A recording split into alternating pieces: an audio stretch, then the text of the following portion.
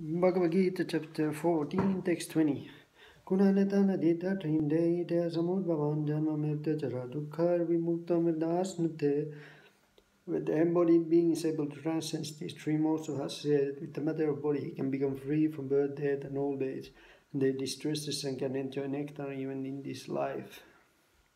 So when the soul is able to transcend the three gunas, sattva, rajas and tamas, then one becomes free from the samsara, the cycle of birth and death.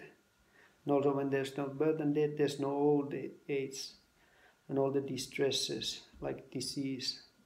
Then one can be even happy in this life by being transcendental with the gunas. Bhagavad Gita Ki Jai.